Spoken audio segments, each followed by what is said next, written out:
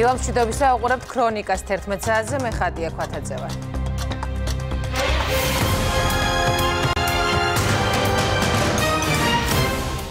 სპეციალური პენიტენციური სამსახური მე-17 დაწესებულებაში წვევამდელმა ცეცხლსასროლი იარაღი თვით დაზიანება მიიღენა. პეტრო პოროშენკომ შავ ზღვაში უკრაინის კონტროლის ზონა გააფართოვა.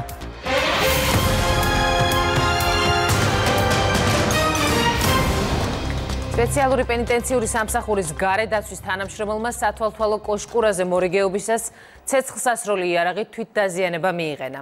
მე-17 დაწესებულებაში მომხდარს უწყება ასე განმარტავს. გამოძიება მიმდინარეობს, რომლის შედეგადაც დადგინდება ეს სუიციდის მცდელობა იყო თუ მანკასარიანმა თვით დაზიანება გაუფრთხილებლობით მიიღენა. განცხადების თანახმად ხაჩატურ მანკასარიანის სამოქალაქო სექტორის სამედიცინო დაწესებულებაში დაუყოვნებლივ გადაიყვანეს, მას ოპერაცია ჩაუტარდა და სათანადო სამედიცინო დახმარებაც გაეწია. მისი ჯანმრთელობის მდგომარეობა ამ დროისთვის სტაბილურია. სასწრაფო დახმარებამ შემოიყვანა 18 საათზე და 25 წუთზე ახალგაზრდა 20 წლის მამაკაცი, რომელიც იმყოფებოდა შოკის მდგომარეობაში, სისხლდენისგან ჰემორაგიული შოკის მდგომარეობაში, ცეცხლსასროლი წვლიობა მუცლის ზღურში, შემავალი, გამჭოლი უпростоრად სასწრაფოდ ჩაუტარდა ოპერაციული მკურნალობა მუცლის ზღურის ორგანოებზე, ნაწლავების დაზიანება იყო და იქ შესაბამისი ოპერაციული ჩარევა ჩატარდა, ამჟამად რეანიმაციულ განყოფილებაში იმყოფება სტაბილურ მდგომარეობაში. სამართალდამცველები იყვნენ მობილიზებული პეკინის 4A ნომერში მდებარე საცხოვრებელ კორპუსთან. ქრონიკის ინფორმაციით ახალგაზრდა მამაკაცს ფეხის არეში მსუბუქი დაზიანება აღენიშნებოდა, სავარაუდოდ ეს მინის ჩამოვარდნის შედეგი იყო, თუმცა ზუსტი მიზეზი ამ დრომდე გაურკვეველია. ცნობილია ის, რომ გამოძიება ორი მუხლით მიმდინარეობს. გაუფრთხილებლობით ჯანმრთელობის ნაკლებად მძიმე ან მძიმე დაზიანება და ცეცხლსასროლი იარაღის მართლსაწინააღმდეგოდ შეძენა ტარება დაშავებული საავადმყოფოში გუშინვე მოათავსეს. თბილისში 30 წლის ახალგაზრდა ცეცხლსასროლი იარაღის უკანონოდ შეძენა შენახვა ტარების ბრალდებით დააკავეს. ამოღებულია ბრაუნინგის სისტემის პისტოლეტი, მჭიდი და ვაზნები. დანაშაული 4-დან 7 წლამდე პატიმრობით ისჯება, დაკავებული ბრალს აღიარებს. ბათუმში კი ნაოსნობის წესების დარღვევის გამო პანამის დროშით მცურავი შარალ ტვირთმზედი გემი დააკავეს. გამოძიება გემის კაპიტნის მიმართ დაიწყო, რომელიც ინდონეზიის მოქალაქეა. მას ბიუჯეტის სასარგებლოდ 50,000 ლარის გადახდა დაეკისრა. ჯარიმის დაფარვის შემდეგ გემს თავისუფალი ნაოსნობის უფლება მიეცა.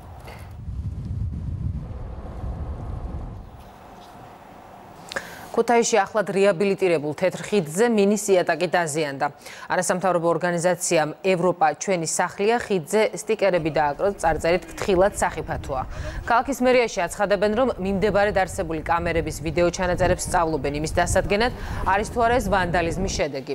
ქუთაისის მთავრობაში აღიარებენ, რომ ტენდერში გამარჯვებულმა კომპანიამ ვალდებულებები არაკეთილსინდისიერად შეასრულა, რის გამოც დაჯარიმდა და მას თვითმმართველმა ორგანომ სასამართლოშიც უჩივლა. ხიდის მდგომარეობა მერიის გადაწყვეტილებით ლევან სამხარაულის ექსპერტიზის ბიურო შეისწავლის. მის რეაბილიტაციას კი დაახლოებით 426,000 ლარი დასჭირდა. მოუწოდეთ ქალაქ ქუთაისის მერიას, რომ შეზღუდვები დაეწესებინა კონკრეტულად მინის საფარზე. დღეს ფაქტი სახეზეა, ხედავთ გაბზარულ მინის ზედაპირს, რაც გავაკეთეთ, რაც შეგვეძლო ფორსირებულად გავაკეთებია ჩვენი მოქალაქეების ჯანმრთელობის დასაცავად. გავაკეთეთ დროებითი მონიშნები, ასე ვთქვათ, ნიშნები იმისათვის, რომ ამ კონკრეტულად მინის საფარზე გადაადგილება საფრთხის შემცველია. ვესაუბრე შემსრულებელს და მითხრა, რომ არ არის სახიფათო მასზე გავლად, თუმცა ჩვენ მაინც მივიღებთ ზომებს, მიმართავთ და უკვე ფაქტიურად შემოღობილია ხიდი. დღეს მდგომარეობთ ხიდზე, ხელშეკრულება შეწყვეტილი გვაქვს, 5 დეკემბერს შეუწყდა ხელშეკრულება. აქვე მინდა დავძინო, რომ ჩვენი ვარაუდით უხარისხოდ დამუშავებული იყო სამუშაოები. თეთრიდან დაკავშირებით ჩვენ მათ შეუწყდით ხელშეკრულება, საქმე უკვე არის სასამართლოში. გვაქვს მათთვის დაწერილი ჯარიმები, ასევე დაუკავეთ თანხა. პირველ რიგში სამხარაულის ექსპერტიზა დაადგენს ახალგაზრდებია, შემდეგ ხარვეზებზე გამოცხადება ტენდერი და ეს ხარვეზები გამოსწორდება. ეს არ არის ეს ხარვეზები, რომ მოსახლეობისათვის უსაფრთხო იყოს. პარლამენტის თავმჯდომარე ირაკლი კობახიძე ეკა ბესელიას გადაწყვეტილების მიუხედავად გუნდში კრიზისს გამორიცხავს. Როგორც მან თქვა, ბესელიას მიერ კომიტეტის თავმჯდომარის პოსტის დატოვების მიზეზი მოსამართლეთა სია არ ყოფილა, თუმცა რა გახდა რეალურად მისი გადაწყვეტილების მოტივი კობახიძემ არ დააკონკრეტა. არც ის გამორიცხა, რომ ამის შესახებ ისაუბროს მაშინ, როდესაც ამის დრო მოვა. Შეძლებს თუ არა საპარლამენტო უმრავლესობა ერთიანობის შენარჩუნებას. ირაკლი კობახიძე ამ კითხვაზე პასუხად აცხადებს, რომ გუნდში გარკვეული წესები უნდა იყოს დაცული. ყველაფერი არის დამოკიდებული წესების დაცვას. ეს არის მარტივი წესები, რომელიც ნებისმიერ პოლიტიკურ სისტემაში მოქმედებს, არ უნდა დაუპირისპირდე თანაგუნდელს, არ უნდა გამოიტანოს გარეთ, ეს არის ოქროს წესი. ქონდათ საუბარი ამაზე უკვე ეკა ბესელიასთან ამ საკითხებზე. ეს არ იყო ერთეული დავუშვათ, იყო სხვა შემთხვევებიც, სადაც იყო ნიშნები გარკვეული წესების დარღვევის, ჩვენ ბუნებრივია ყველა დეპუტატთან გვაქვს ამასთან დაკავშირებით საუბარი. და ეს არის საერთო სულისკვეთება. ყველას უნდა შიგნით მოუწოდოთ წესების დაცვისკენ და თუ ეს იქნება უზრუნველყოფილი და მე დარწმუნებული ვარ, რომ ზოგადი სურათი იქნება ძალიან ჯანსაღი და ძალიან სწორი, მე ვფიქრობ, რომ აუცილებლად იქნება გუნდში ერთიანობა შენარჩუნებული. პარლამენტის თავმჯდომარე 2024 წლამდე საარჩევნო სისტემის შეცვლის საფუძველს ვერ ხედავს, როგორც ირაკლი კობახიძემ შაბათის ქრონიკაში თქვა. სრულად პროპორციულ სისტემაზე გადასვლის ერთ-ერთი აქტიური მხარდამჭერი თავადაც იყო, თუმცა საკონსტიტუციო ცვლილებების განხილვისას ოპოზიციამ რეფორმის მხარდაჭერაზე უარი თქვა და ხელისუფლება იძულებული გახდა პროპორციულ სისტემაზე ორსაფეხურიანი ფორმით გადასულიყო. ამას გარდა კობახიძე აცხადებს, რომ პროპორციული სისტემის უპრობლემო დამოქმედების ერთ-ერთი წინაპირობა ჯანსაღი პარტიული და კონსოლიდირებული სისტემების არსებობა. ასეთი სისტემები კი მისივე თქმით ჯერჯერობით არ არსებობს და ეს საპრეზიდენტო არჩევნებმა ნათლად აჩვენა. ხედავთ თუ რამდენად მოუმწიფებელია დღეს პოლიტიკური სისტემა, თუნდაც იმ მაგალითზე თუ რაც მოგვცა ჩვენ საპრეზიდენტო არჩევნებმა, თქვენ ხედავდით რომ მთელი ეს არჩევნები იყო ასე ვთქვათ ჩატარებული აგრესიის, სიძულვილის, ცილისწამების და ფეიქ ნიუსების ფონზე. შესაბამისად, როგორც ჩანს, დღეისათვის არ არის 2020 წლისთვისაც ვერ იქნება ჯერ კიდევ მზად ჩვენი პოლიტიკური სისტემა პროპორციული არჩევნებისთვის. აქედან გამომდინარე, მე მიმაჩნია, რომ სტაბილური განვითარებისათვის, დემოკრატიული პროცესების სტაბილური განვითარებისათვის სწორედ რომ საუკეთესო ვარიანტია შემდეგი არჩევნების ჩატარება შერეული სისტემით და ამის შემდეგ უკვე პროპორციულ სისტემაზე გადასვლა. პარლამენტის თავმჯდომარე ოპონენტებს ლევან მურუსიძის დემონიზებაში ადანაშაულებს, როგორც მან შაბათის ქრონიკაში აღნიშნა, სასამართლო სისტემაში ფუნდამენტური პროგრესია და ოპოზიცია ცდილობს ეს მუდმივი სპეკულირებით, სახელებითა და გვარებით გადაფაროს.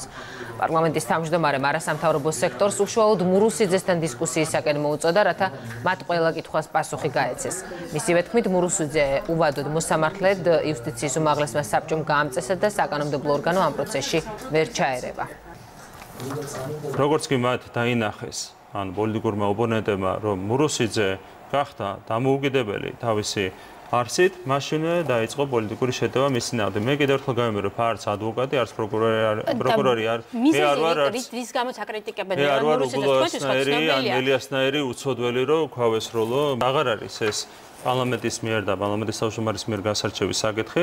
სასამართლო კორპუსმა თვითონ სასამართლო სისტემა მიიღო ეს გადაწყვეტილება. კიდევ ერთხელ მოუწოდებ არასამთავრობო ორგანიზაციებს დასხდნენ და საბოლოოდ გასცენ ნათელი მოგვიანონ.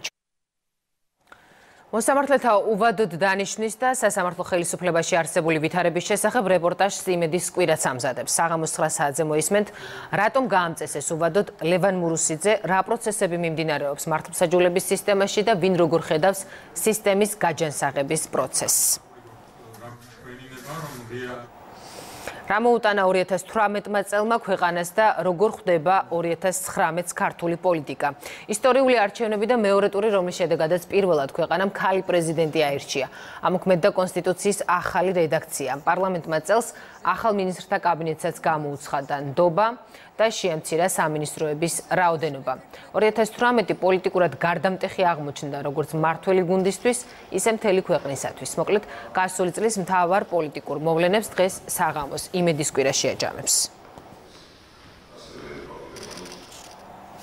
ჩვენ უცხოეთის სიახლეების შესახებ ვისაუბრებთ. ჰანოვერის აეროპორტში ასაფრენ ბილიკზე ინციდენტის გამო მუშაობა დროებით შეჩერდა. როიტერის ცნობით უცნობმა მამაკაცმა მანქანით აეროპორტის ერთ-ერთი გასასვლელი შეანგრია და ასაფრენ ბილიკზე შევარდა. ეჭვმიტანილი დაკავებულია, შემთხვევა კი იმ დროს მოხდა, როდესაც აეროპორტში ბერძნული თვითმფრინავი ჯდებოდა. პოლიციამ ეკიპაჟის წევრები უკვე დაკითხა. ამერიკის შეერთებული შტატების პრეზიდენტი არალეგალი მიგრანტი ბავშვების სიკვდილში დემოკრატიულ პარტიას ადანაშაულებს. როგორც ტრამპმა სოციალურ ქსელში დაწერა, დემოკრატების მიგრაციული პოლიტიკა საშინელია და სწორედ ამის შედეგია ის, რომ ამერიკის შეერთებულ შტატებში არალეგალურად შეღწევის იმედით ხალხი გრძელ გზას უშედეგოდ გადის. ამ არგუმენტით თეთრი სახლის ლიდერი დამცავი კედლის აუცილებლობას კიდევ ერთხელ ასაბუთებს. პეტრო პოროშენკომ შავ ზღვაში უკრაინის კონტროლის ზონა გააფართოვა. პრეზიდენტის ბრძანებით უკრაინის ხელისუფლება ყველა იმ ხომალდს შეამოწმებს, რომელიც უკრაინის ტერიტორიული წყლებიდან 24 საზღვაო მილის დაშორებით ჩაივლის. ცვლილების შედეგად უკრაინის კონტროლის ზონა შავ ზღვაში ორჯერ გაიზარდა. კანონის საბაჟო, ფისკალური, სანიტარული და მიგრაციული კანონმდებლობის შესაძლო დარღვევების აღმოფხვრას ისახავს მიზნად. კიევი ამ გადაწყვეტილებას 25 ნოემბერს აზოვის ზღვაში მომხდარს უკავშირებს. Попросили Верховну Раду продовжити цей воєнний стан. საფრანგეთში ეგრეთ წოდებული ყვითელი ჟილეტების აქცია გრძელდება. მანიფესტაცია ისევ პოლიციასა და დემონსტრანტებს შორის შეტაკებაში გადაიზარდა. სამართალდამცველებმა მომიტინგეების წინააღმდეგ ცრემლსადენი გაზი გამოიყენეს. როგორც გაირკვა, აქტივისტების ნაწილი რამდენიმე მედია საშუალებების ოფისებზე თავდასხმას გეგმავდა. არეულობისას ავტომობილები დაიწვა. ხანძარი იმდენად ძლიერი იყო, რომ ახლოს მდებარე მეტროსადგური დროებით დახურეს. სერბეთში მთავრობის პოლიტიკა გააპროტესტეს. ბელგრადში შეკრებილებმა პრეზიდენტის გადადგომაც მოითხოვეს. მიმდინარე წლის განმავლობაში ანტისამთავრობო აქციას სერბები მეექვსეჯერ მართავენ. მომიტინგეთა უკმაყოფილება ამჯერად მთავრობის იმ გეგმამ გამოიწვია, რომლის მიხედვით უახლოეს მომავალში შესაძლოა საპენსიო ასაკი გაიზარდოს. 31 დეკემბერს ნიუ-იორკში Times Square-ზე ბროლის ბურთს მოკლული ჟურნალისტების პატივსაცემად დაუშვებენ. ტრადიციულ ღონისძიებას წელს New York Times-ის, Washington Post-ის, CBS-ის, CNN-ისა და Fox News-ის ჟურნალისტები დაესწრებიან. ამ ფორმით მედიის წარმომადგენლები მოკლული საუდელი ჟურნალისტის ჯამალ ხაშოგის ხსოვნას მიაგებენ პატივს. ორგანიზატორთა თქმით, ახალი წლის ღამეს Times Square-ზე შეკრებილი ჟურნალისტები კიდევ ერთხელ შეახსენებენ მსოფლიოს, რომ პრესის თავისუფლება მნიშვნელოვანი მონაპოვარია და მას დაცვა სჭირდება.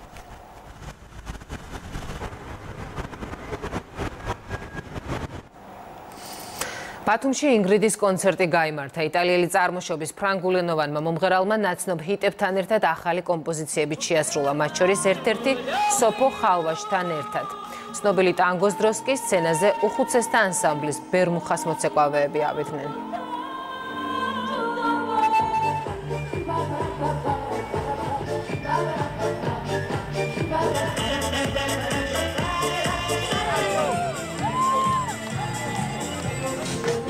ეს დაუვიწყარი საღამო იყო. ამიდი, მსმენელები და ზოგადად ატმოსფერო იყო განუმეორებელი. უდიდესი სიამოვნება მივიღე, ძალიან მინდა აქ დაბრუნება მომავალშიც. ძალიან ბევრი ბათუმელია მოსული ბულვარში. ეს არის სიახლე მიმდინარე წელს, ახალ წელს, როცა უკვე გართობამ გადმოინაცვლა ბათუმის ბულვარშიც და ყოველ წელს ბათუმი მთლიან დაჭერა და ჩვენი ქვეყანა სიახლეებით უნდა შეხვდეს ახალ წელს და რა თქმა უნდა მე ყველა ჩვენს მოქალაქეს, ჩვენს მოსახლეობას კიდევ ერთხელ ულოცავ დამდეგ შობა ახალ წელს. ჩვენ ვართ ყველაზე მაგარიერი, იმიტომ რომ ფრანგული სიმღერა და ქართული ისე შეეწყვა ერთმანეთს, რომ ხალხი ემოციებისგან ძალიან დიდ სიამოვნებას ღებულობს. ყველას დამდეგ ახალ წელს გილოცავ და ბედნიერების და ხვავი ბარაკის წელი მოსულიყო და ყველა სახეზე ღიმილი ყოფილიყო მთელი წელი 2019 წელში. კიდევ ერთხელ გამოშვების ბოლოს ვნახოთ, როგორ შეაჯამებს დღეს საღამოს 9 საათზე იმედის კვირა წლის მთავარ პოლიტიკურ მოვლენებს და არა მხოლოდ ამას. გამარჯობა ბატონებო. ექსკლუზიურად იმედის კვირაში. რა გზას გადიან პოლიციელები ქვეყნის და ჩვენი უსაფრთხოებისთვის. იმედის კამერა სტატისტიკის და ოფიციალური მონაცემების მიღმა. ქუჩებში, გზებზე, მთაში, საზღვარზე, წვრთნებზე, ყველაზე ექსტრემალურ ადგილებში ქვეყნის სადარაჯოზე. ნახეთ დღეს 9 საათზე. პირველივე წუთებზე იქნა ნაპოვნი ახალგაზრდა 21 წლის გოგონას გვამი. ერთ-ერთი ყველაზე მძიმე დღე მაშველებისთვის. გადარჩენის სამწუხაროდ არანაირი შანსი არ არსებობდა. გადარჩენილი სიცოცხლის ფოტოკადრი. ჩემი აიწინა მოვარგება და ჩავარბეინა კიდე ერთად. ადამიანები, რომლებიც ცეცხლს ეთამაშებიან. როდესაც მოგიწევს ამ სამსახურში საკუთარი სიცოცხლის ფასადაც კი სხვისი გადარჩენა. 9 საათზე გაგაცნობთ მეხანძრე მაშველებს, გმირებს, რომლებიც საკუთარ სიცოცხლეს სხვისი სიცოცხლის გადასარჩენად წირავენ. როგორი განწყობით ხვდები ხოლმე ახალწელს. ხიარული. სიღარიბეში დაკარგული საახალწლო სურვილები. ძირითადად ჩაისფერათაც მურაბას ვხმარობთ ხოლმე. თოვლის ბაბუს სახელზე გაგზავნილი წერილები იმედის კვირაში აღმოჩნდა. ფანტაზი მგონი სიზმარში ვარ. ნახეთ ერთი ოჯახის საახალწლო ისტორია.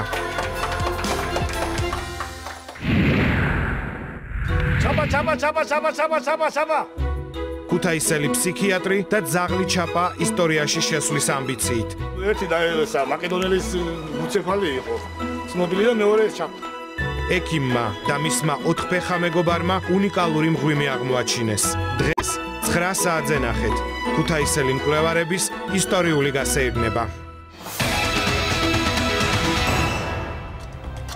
იმედის კვირა დღეს საღამოს 9 საათზე ჩვენ ერთმანეთს შევხვდებით 14 საათზე მანამდე დღის ყველა სიახლეს გაეცანით ვებგვერდზე იმედი ნიუსში.